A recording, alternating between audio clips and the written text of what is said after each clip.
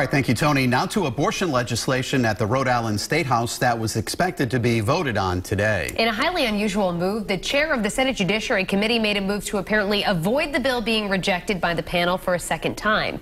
Eyewitness News reporter Sheena Losciuto joins us now from the State House with the latest.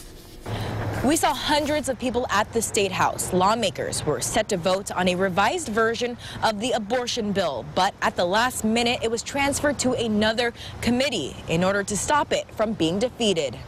I am transferring this bill to the Committee on Health and Human Services. Senate Judiciary Chairwoman Erin Lynch Prata transfers the highly debated Reproductive Privacy Act after she says she learned Republican Senate leaders were planning to vote the bill down as ex officio members. The Senate rules let all members of leadership vote in any committee. Senator, this is my committee and I am the chair. Republican Minority Whip Elaine Morgan says she was ready to vote against the controversial legislation. We have a committee process to stop bad bills. This is a bad bill. This is not right. This is murder. Senate President Dominic Ruggerio, who is pro-life himself, approved the unusual and dramatic move.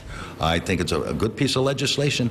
I am not a supporter of it, but I felt that it should go out to the floor where more than 9 people had the right to discuss this particular issue.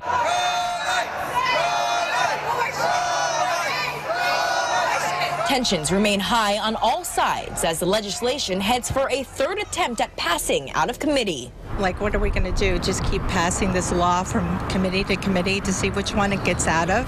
But I shouldn't be surprised since there isn't respect for babies in the womb. There is no way that one senator should be able to attempt to single-handedly silence not only those of her Senate colleagues, but also tens of thousands of Rhode Islanders. And we needed to roll up our sleeves and do the work and get it done and move it forward so that we can continue with the business of the rest of the state. And that's what we were trying to do. And I feel as though that's what I did today by transferring the bill.